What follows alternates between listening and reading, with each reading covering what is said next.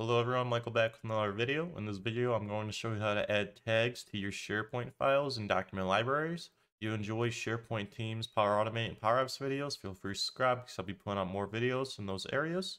Alright, so to add tags to your SharePoint files. So I'm in my marketing SharePoint right now. I'm just going to navigate to documents. And I've actually set up a folder that I will be working in. So I'm in my marketing documents, and here I just have users so for my use case, I'm just going to have users submit their files and keep me updated on the progress for that. So as you can see, there's nothing to identify what progress these files are in. And so if you see this add column feature, then you have the right permissions to add the tags. If you don't see this add column here, then you'll need a higher permission status to add the tags. So let's go ahead and click on add column. As you can see, you have a few options here. It's kind of like a SharePoint list. You can add some data along with these files. I think the best choice here is the choice field. So I want to use the choice field here. I'll click on next. And this will allow us to give a nice looking tag to assign to these files. So for my name, I'm just going to do status. You can name it whatever you want, whatever your use case is. But in my case, I just want to know the status of these files. So let's go ahead and add some choices down here. So I want to do new, in progress, delayed, completed, and we'll do canceled too, why not? All right, and so it automatically assigns some bubbles here, and you can actually turn this off if you don't like it, but I think it's a good little feature. It helps you identify the files. And default value, I'll leave that at none. But if you want to have it so where a new file drops in, you can do that. All right, we're going to go ahead and click on save down here. As you can see, we have a new row populated here called status. So let's just go ahead and assign some statuses to these files. So to do this, I just want to click on the file, edit in grid view.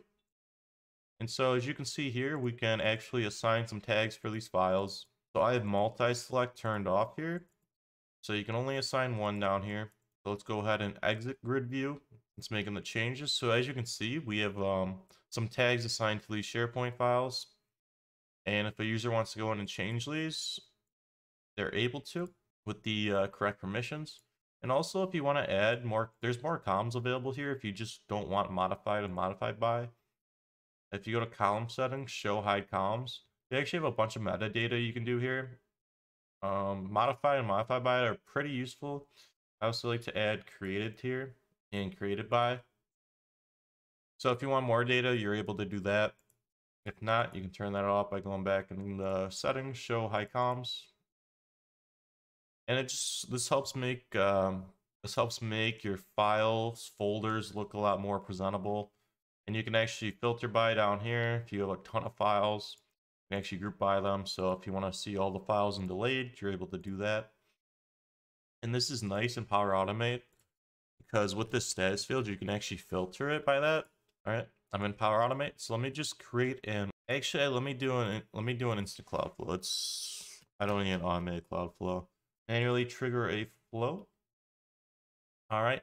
So let's say I just wanted to get a few files from that folder, but I only want the files that have a status of delayed. So you can go ahead, get properties or get files. Properties only. And so if I enter in the site address, marketing, library name, documents, I want to limit the entries to this folder. And the folder is my marketing documents. So as you can see with this filter by query, if I do status, so it's going to look at that status column, EQ means equal. If I say this to delayed, it's only going to pull those files in the delayed status. So it's useful for not only managing your SharePoint document libraries, if you want to take this even further in Power Automate, you're able to do that. So let me just run this really quick. As you can see, I have two files here, April and Jim's, that are in the delayed status.